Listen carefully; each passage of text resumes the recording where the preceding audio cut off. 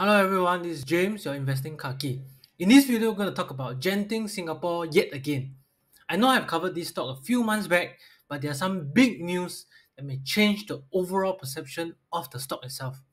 On top of that, I've come up with a new stock analysis template where I will cover the company profile, headlines, bull and bear case, and my take on the stock itself. So if you like this format, do give me a thumbs up so that the YouTube algorithm knows that as well. Without further ado, let's dive into the stock analysis. So first of all, let's talk about what Genting Singapore is. Alright, a quick background.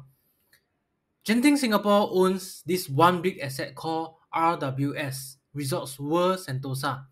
And it comprises of various attractions in itself, such as the Sea Aquarium, Adventure Cove, Universal Studios, hotels, and last but not least, the very important casino.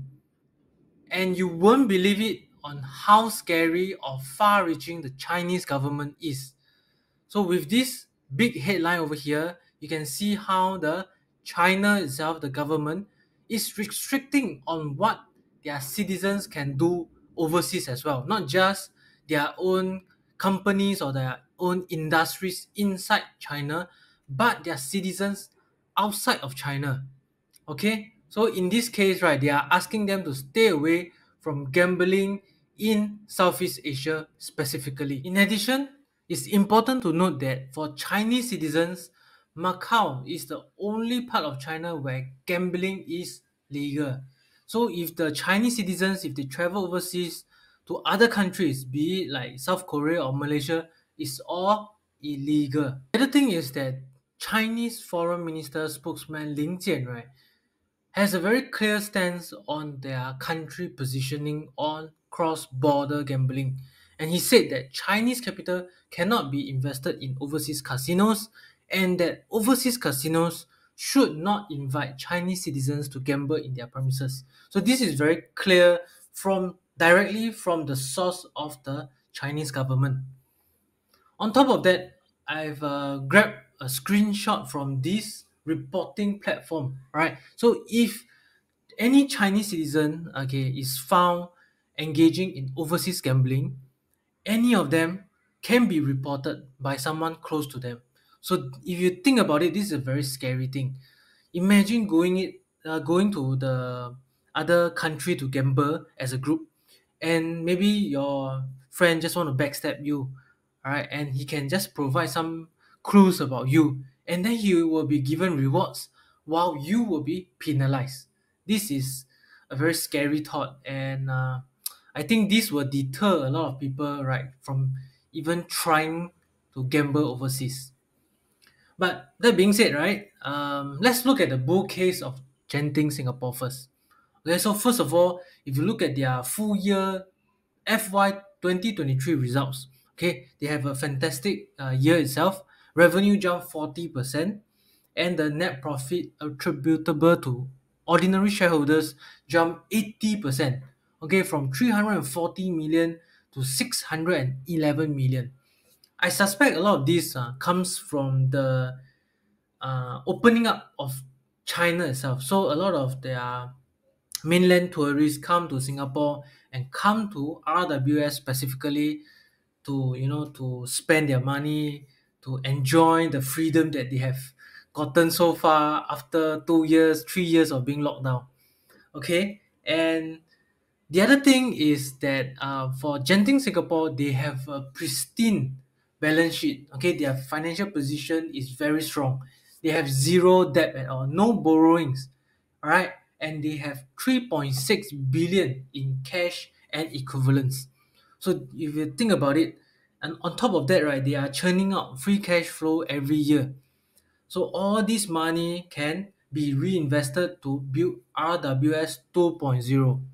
Okay, which I will cover it in the next slide. So for the dividends itself, okay, you can see that there's a significant dip during 2021 and 2022. That's just simply because of the COVID pandemic. But other than that, you can see from 2015 to 2020, before the pandemic, the dividends, the yield has actually been increasing. And so far, now that the dividends amount has stabilized at around 4 cents. They are giving out a 4% dividend yield, which I think is pretty decent.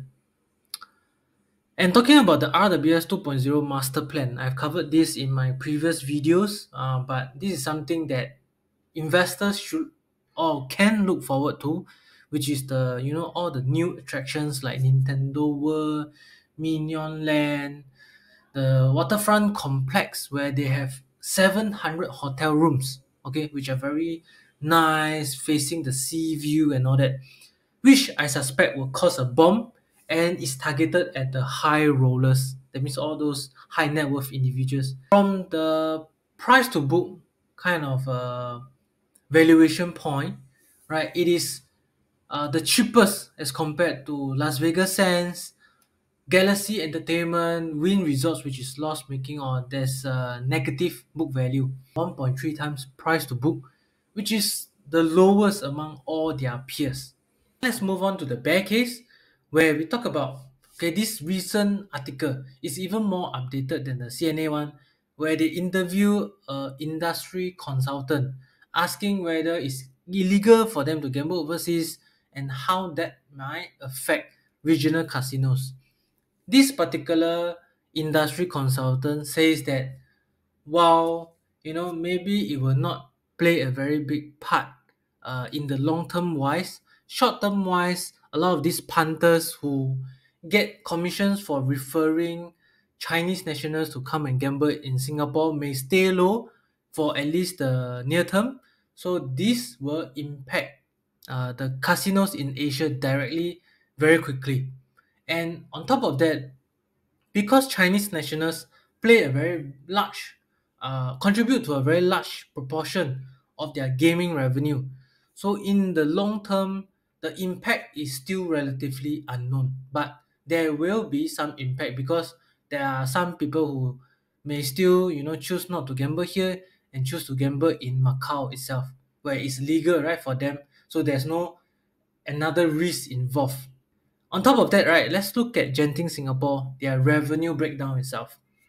For gaming revenue, Genting Singapore has a 1.6 billion, okay, from their gaming division, while non-gaming contribute to 770 million. So you can see here that the gaming revenue is more than double that of the non-gaming revenue.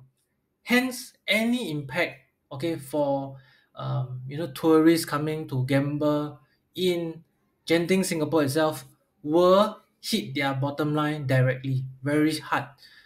And if we were to look at DBS analyst report, it is also showing that Genting Singapore EBITDA margins are dropping, okay, on a year-to-year basis as well as a quarter-to-quarter basis.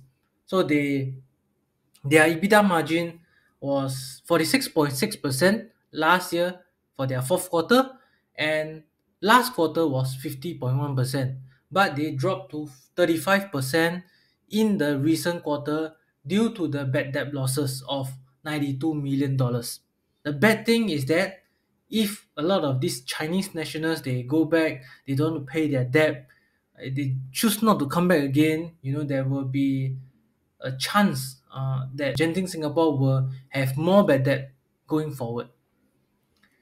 Okay, so what is my take on all this? Okay, so overall itself, okay, I think that Genting Singapore is still a cash cow because we only have two integrated resorts in Singapore. One is Marina Bay Sands, the other one is Genting Singapore. So it's like a dual poly, right? And they are churning out free cash flow with such a strong balance sheet. So there's no concern or anything for Genting Singapore.